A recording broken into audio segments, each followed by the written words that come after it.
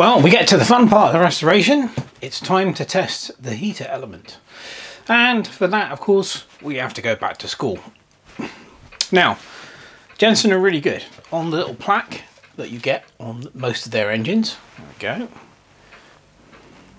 they tell you the voltage, the watts, and the current. So that is really helpful because obviously what we want is we need to know the resistance of the heating element so that we can check whether it's in the right ballpark. So in order to do that, we've got everything we need. They've given it to us. So using the absolute genius equation, which is Ohm's law, we want R. So R will equal the voltage divided by the current, which is 115 divided by, well, they've said 4 amps, but at 450 watts, it's going to be nearer 3.9 amps. And that will equal, I'm not going to do that one in my head, give me old trusty Vatman calculator, 29.48, we'll call it 30 ohms. So that's what, hopefully, our heater element should measure.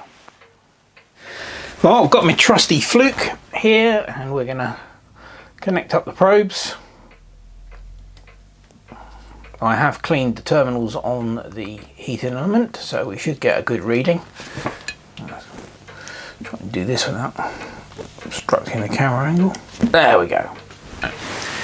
And oh dear, not the 30 ohms we were expecting, but 70, just over 70 ohms.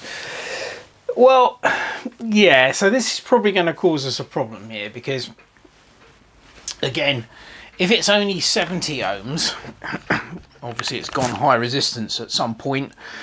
It's only going to give us about 180, 190 watts when the actual originally it should have been 450 watts. Well, whether that's going to be enough to actually create steam, I just don't know. I think that possibly it won't be. So it may well need a new heater element. More progress with the Jensen 70. The smokestack support and the firebox have been sprayed with high temperature engine paint and they've been baked in the oven. So they're now done. We're having a very mild December here in the UK. It's actually Christmas Day today and the outside temperature is about 12 degrees, which is ridiculous. So yeah, so I was able to get those sprayed and done yesterday. The wooden base has been sanded down. I think these were originally stained and it was only a light stain, so I was basically able to sand them right back to the bare wood. And this is a piece of plywood and it's now had its third coat of finishing oil and it's looking very nice. It's, I think, looking lovely. A few more coats to go yet before we have got that finished, but it's definitely on the way. Had a bit of luck with the heating element. Now it occurred to me that obviously it's been many years since any current has flowed through this heating element. I've had the thing for 6 years and I've certainly never attempted to power it up, but I don't know for how much longer before that was the last time this thing ever, you know, was turned on. So I connected it up to power and 120 volts and powered it up and it got reasonably warm and then it got really hot. I left it on for about 5 minutes and it was chucking off loads of heat. To me it felt, you know, absolutely fine. This is like what it should be doing. So I let it run for about 5 minutes and then turned it off, let it cool down, measured the element again, and it's now reading 32 ohms, which is much closer to what it should actually be reading. So I think, hopefully, putting some power through it has healed the high resistance, and it's now back to, you know, what it should be.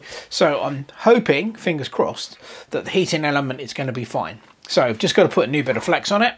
Yeah, I think all I've got left to do is finish off the base, do my final cleaning and polishing on the boiler, and then it'll be ready to go back together. Wow, the Jensen 70 is ready to go back together.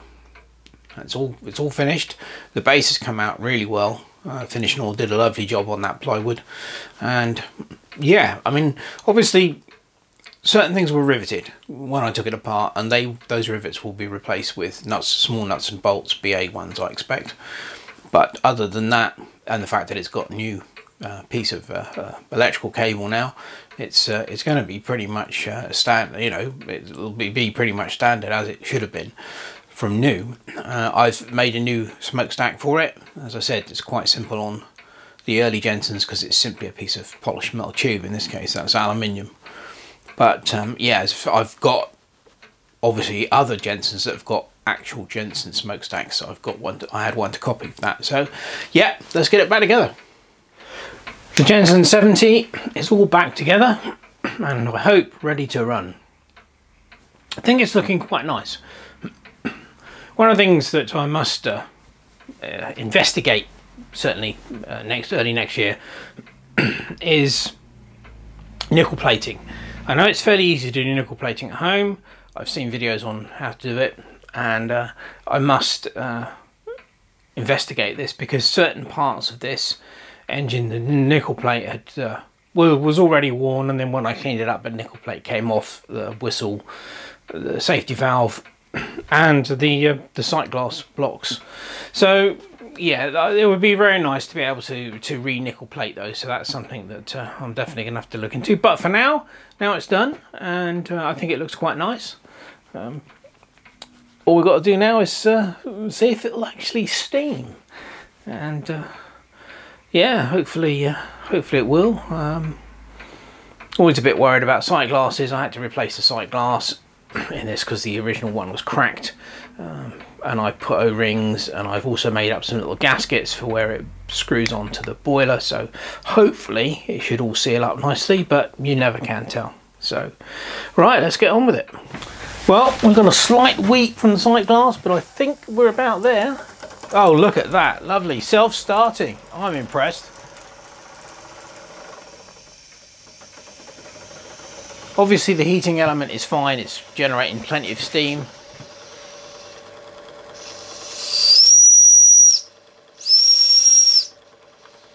No problem there. Doesn't it run nice? Jensens are generally lovely little engines. They're extremely well made, so they generally run really well.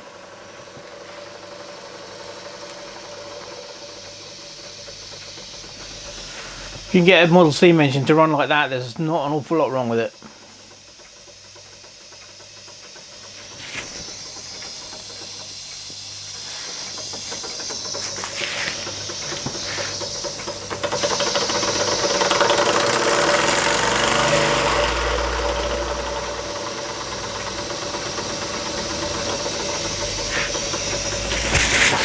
Very quiet too.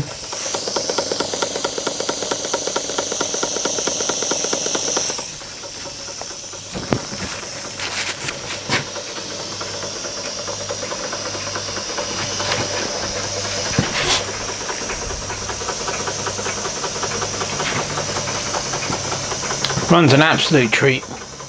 I didn't expect anything else. As I said, I've never had problems with Jensens. They're generally superb, and this one is no exception.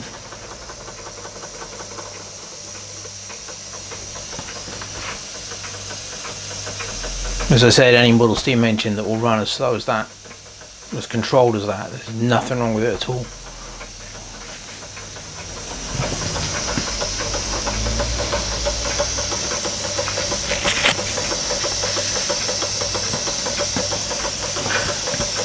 Got to sort that sight glass out. It's blowing some steam from the top here, so.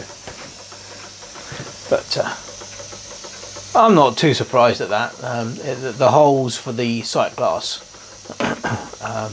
bolts, they're very worn. I put gaskets on it. I put O-rings, but it's still, you know, bleeding steam, obviously, and leaking. But no, I mean, that's absolutely fine.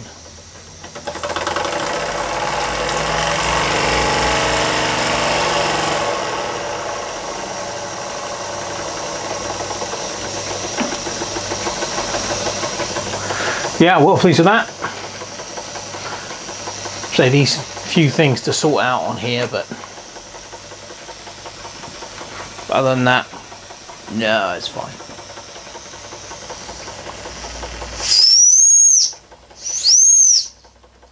Definitely producing plenty of steam pressure, that heating element, nothing to worry about there.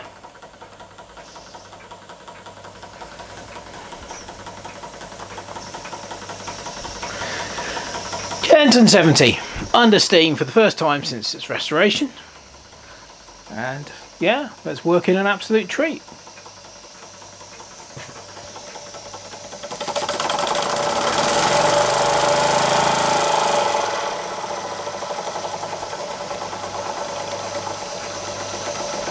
Well, there you go. I think that'll about do. Hope you've enjoyed the video as always, and I've certainly enjoyed doing this one. It's been fun. Anyway, as always, thanks for watching. Cheers.